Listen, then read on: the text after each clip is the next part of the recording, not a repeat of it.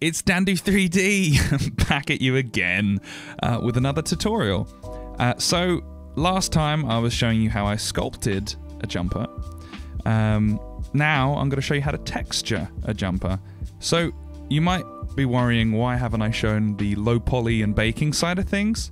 I kind of want to dissect that in a video in the future, and also I've kind of gone over it in previous videos. So yeah, it's a big fish to fry. So I think I'm just going to jump to texturing for now. And if you have any questions about UVing, baking, you can hit me up or put in the comments below if you have any questions about it. And yeah, so today I'm going to go over how to make some really simple cloth texture like this. And it's going to be really easy and really quick, and you don't have to do anything too crazy. And yeah, I've kind of gone over, well, not kind of, I've done exactly this video before, 3 times before on my YouTube channel, pretty much just showing how to make really quick cloth.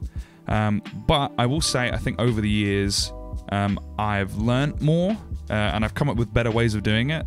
And to be honest, if my thing is to keep making this exact video each year, I'm cool with that, because I feel like, you know, I'm getting better and better, or finding better ways to do it, to make simple clothing. And realistically, I'd love to be in a position where I can make a tutorial that's so perfect for just shitting out very simple cloth texture that someone out there will go, fuck, that saved me hours of trying to work out how to do it.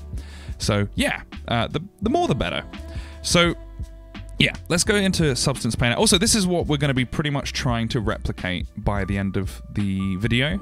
I've done this before, I did it beforehand, before streaming. Nothing too crazy. This took about, let's say, maybe half an hour or an hour to complete this. It was a few things just to work out what I wanted to do with it, so it added on the time. But I think now that I know exactly how I'm going to do it, this should be pretty quick. So yeah, let's get straight into it, and then compare at the end of the video. So let's get to it. Let's get into Substance. So this is how it looks in Substance. I am rendering it out, or like looking at it as a final product in Source 2, but you might be using Unity or Unreal. But yeah, the results should be roughly the same. Yeah, so we'll see. So let's go into here, we'll make a new base, and I'll turn this off completely so we're not affected by anything. So let's start with the actual cloth itself, and we're going to start with just a nice grey. I say keep it a bit nice and grey. I'm going to set the roughness to 1. Yeah, I'm going to keep it just a neutral colour, and you can mess around. It's pretty much, if you're going to do different colours, it'll pretty much be the exact same walkthrough. So let's call this base clothy smiley face. Now we have added that weave in slightly in the actual ZBrush sculpt, but what we're going to do really quickly is we're going to add a weave texture, and you'll see why we're using this to reinforce the actual details. I'm just going to scale that up, go to pattern, tile that a few times.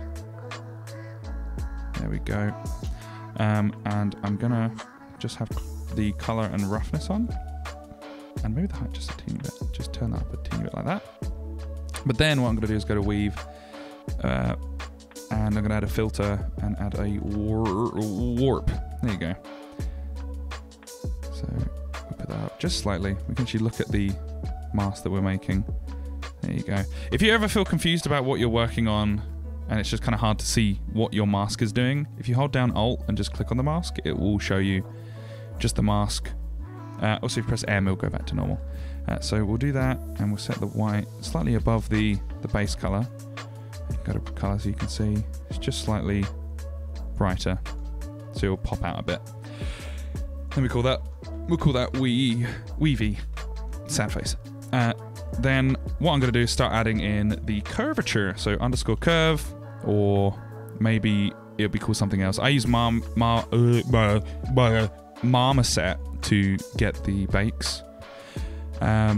So it's called underscore curve, so we can look at the actual map itself, see how you get all these nice details going on here, which is really fun and a lot to work with. I'm going to do levels. I'm going to bring out just the edges. See how now it's grabbing all this interesting detail? Isn't that cool? Oh, love heart. And what we're going to do is I need to get some water really quickly. 1 second. Ooh, all right, I'm back. Hello. I got a cracker. There we go. So, looks pretty boring so far, I will say. So what we're going to do, we got pretty much our base. I'm going to call this curvy. Let's add some AO. So I've just got AO. Let's grab the AO. Set that to a dark color. And already, you'll start to notice things are starting to look less bad. There you go. Cool. So, what we're going to do next is, that's pretty much the base. I'm going to call that AO. That's pretty much the base, right? And that's most people would go, okay, that's more than fine. But we're going to add some displacement. So what we're going to do is make a new fill layer. Actually, I'll do this just to break things up nicely. I'll call this the bass guitar.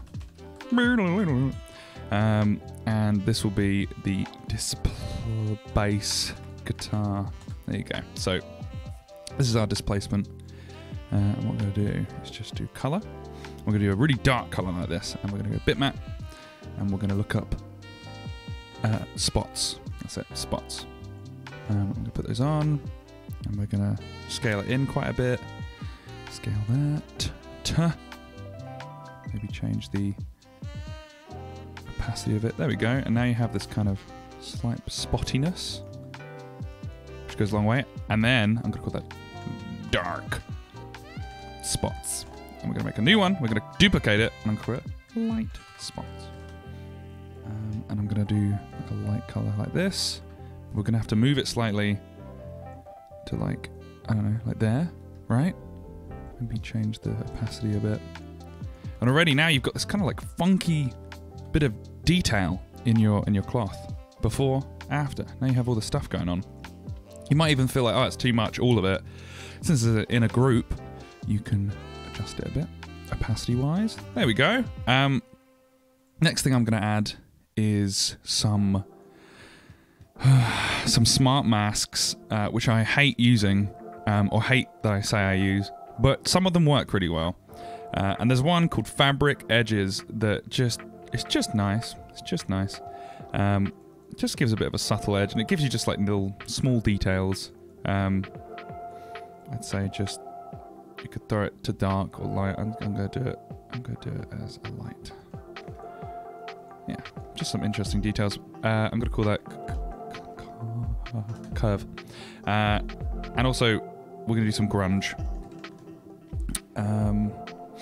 So what grunge could we throw on? Let's find one together. Okay, right now, put your finger on... Okay, we're going to play a game.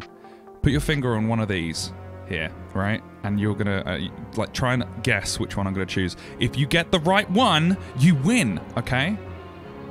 All right, ready? Oh, did anyone get it? All right. So, now we got that grunge.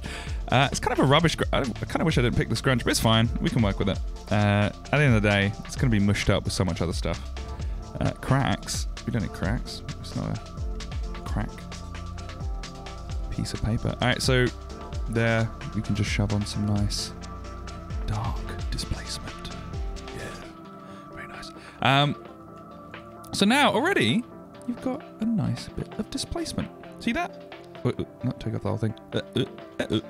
Might want a bit more subtle, a bit more. I like how that looks. Now I'm going to add some tufts. So I'm going to put guitar, bass, guitar. So tufts. This is going to be the tufts folder. So we're going to go here and we're going to put in spots again. But this time we're not going to do like a massive grunge of it. We're going to set the balance down. So it's only a few of them. Let's look at the mask, so we're making sure we're only doing a few. And we want it to be like, just a few, like that. Like stars in the night. And we're going to set up the height high, the color to white. Maybe I want to make them slightly bigger because they feel a bit too small. Just pull those up a bit. Maybe now the height is a bit too much. Set that down just a bit. The roughness up like that. Okay. There you go. Just little details. And do you know what we're going to add as well? We're going to use something that everyone has here. The Tifts texture. What we're going to do is we're going to put it on. I'm now just going to just pepper a bunch of these all around. And you might feel like it's just not really coming out. Like I can't really see it. That's it. You can see it a bit more there. What I can do is right click on the actual mask. Let's do levels. We're just going to pick it up a bit so they come through a teeny bit more. Let's see. Ooh. A bit more subtle. But yeah, you can see it now. So now you can see without, with. Cool. One last thing. We're pretty much done. The next thing I like to do is add some color damp. I don't know what to call it. Dark bits. So what I like to do at the edges of clothing is pretty much just darken the hell out of it like this, right? You might be going, what the fuck are you doing, Daniel? Well, I don't get it. Without this detail that I'm going to add, it feels a bit one tone, one color. But with this, and then a bit of this, we kind of bring down the opacity a bit, and a bit of deleting of the, just sculpting it a bit. We're not in ZBrush, silly. You get a nice kind of bit of gradient. That's the word, bit of gradient. You see that? What we can do as well, if you want, add a bit of a paint layer to the mask, and we could add some. Someone's gone for a run. So some sweat patches like this, which is pretty cool. We're pretty much done. Okay. Yeah. Okay. One more thing you could do. If we compare, what's the difference? Ooh, I actually kind of like this one more. That's the second one I've done. But there's one more thing I can do that's different to this one. So we're going to add some really cool stuff. We're going to go back to the base, go right next to this, go in here, set it to black, maybe have it on top of this, maybe not, have it here. And we're going to go to mask, bitmap mask, turn off everything, and we're going to go to anisotropic noise. And we're going to turn that up crazily because, especially with this kind of material, you can kind of get this kind of direction that happens on the actual cloth texture, like this, like a kind of directional grunge.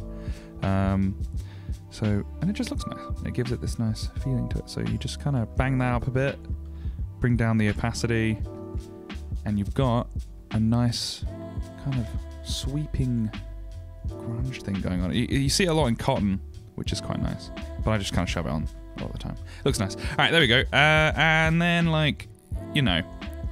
you might want to now play around with just an overall pass of, well, I didn't give this a name, sweaty guitar. You might want to just, at this point, do another round of AO. I'll be building up so much detail on it sometimes that I need to have an AO and a curvature map just on top always. But sometimes you might get lost in the source, and you want to add another one just to bring it all together. Sometimes I feel like just doing that and then also adding a come on, a curve. It just kind of brings it all together. Does that make sense? It just kind of flattens everything. And I think, especially when you're working with a lot of different materials, let's say you have so many things going on in the scene. You have, you've got metal, you've got leather, you've got cloth. If you just bake it all together with a nice AO and curve on top of it, it really works. It really helps. I do it all the time, without fail, on my cloth. So now we can see how that looks in Engine. There you go. That looked pretty good. What do you think? You might see this and go, well, maybe the AO's a bit too much, so what we can do is just maybe loosen it a bit. Bring it down a teeny bit, but still have it there. And then, see how it looks? Yeah, I'm happy with that. I'm quite happy with that. Yeah, hell yeah. And you can see the curvature and the cloth goes a long way, because it just brings out those little details that we've done in ZBrush. And yeah, another thing I like to do as well is sometimes... Ooh, God, oh, here we go. Is just mess around with the different smart masks. I hate the smart masks, and I hate suggesting to use it because they're kind of poop, a lot of them. But just go through them. There might be some good ones in here. Like, for example, this one's kind of cool. Oh, wait, ooh. Let's try gun edges. There's some use in this, I think. You've got some nice little details going on. You could use that as like kind of maybe a mud dirt pass very easily. So already now you've got this like slight bit of dirt that's going on. Let's give that a bake. A render, sorry. And then yeah, now you just have these like little details. Just nice. And it's using your curvature and AO map to fuel that, which is great. And that's why I go ham on the ZBrush. There you go. So yeah, thank you so much. Thank you for watching. I hope this was good. I'm to dissect what I want to do with this channel is I think I'm really bad at speaking. I'm a really bad speaker. And in the future I want to go and do like little lectures around where I live, and I want to go do stuff like at my like colleges and unis. I'd love to go there and do little lectures on how I do clothing or just texturing or ZBrush stuff. And I find myself finding it really hard to talk. And you might be going, Daniel, you sound fine, but like I feel like I stumble over my words a lot. I slur a lot when I'm speaking. I said spleaking. Speaking. So I hope this can be kind of a project for me to get better at that.